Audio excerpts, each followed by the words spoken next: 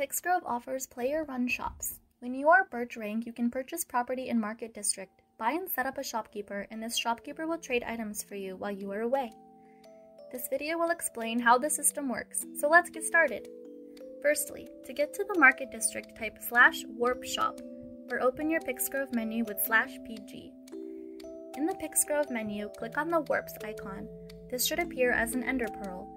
This will take you to the warps menu. You will see a gold bar which will warp you to the Market District when clicked. At the warp, you will see everything you need to purchase a shop. There are 2 villagers each who sell a special item called Shopkeeper for 1 diamond block. This item will be used to summon a mob to trade items for you. Next, you will see 3 important signs on the front of the counter: balance, sell, and buy.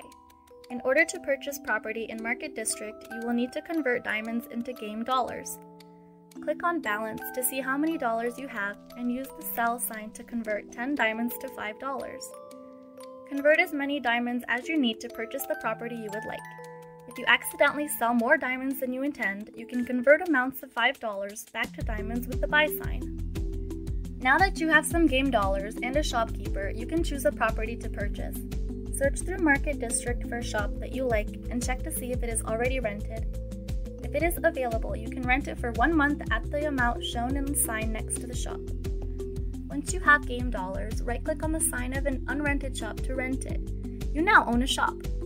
Now it's time to set up a shopkeeper for trading. Place a chest somewhere near where you would like your shopkeeper, about 1 block away. Take the special item called Shopkeeper. This should be a piece of paper, and right-click it in the air, not having your crosshair over any blocks, and select the shopkeeper type. We suggest setting this to Trading Shopkeeper. Next, while still looking in the air, shift right-click to choose a mob type to represent your shopkeeper. This is up to your preference of mob. Select the chest that you placed to associate the shopkeeper with that chest by right-clicking the chest. We will use this chest to store all of the items you will be trading. Lastly, right-click on the block where you want the shopkeeper to stand and it will be summoned. From here, shift right-clicking on the shopkeeper will give you additional options such as changing the mob's appearance, setting a shop's name, or deleting the shopkeeper, which will return the shopkeeper item to you. Now it's time to trade something.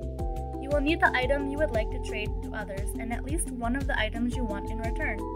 Usually players default to diamonds as currency, but it can be any item you want. Place the items you are selling in the chest, then shift right-click on the shopkeeper. You should see an item inside the shopkeeper's inventory at the top for each unique item you have placed in the chest. Hover over one of these unique items and left-click it to increase the number of that item you will sell and right-click it to decrease the number. To set a price or trade, have at least one of your items you want in return in your inventory. You'll be using a diamond. Left-click the diamond and drag it to the slot 2 slots below the item you are selling and place the diamond there with left-click. You should see a diamond appear without any of the diamonds from your inventory being consumed. Similar to the items you are selling, left-click to increase the number of diamonds and right-click to decrease the number. When you escape from the shopkeeper's inventory and right-click the shopkeeper, you should see the items you are selling from the chest being sold for diamonds.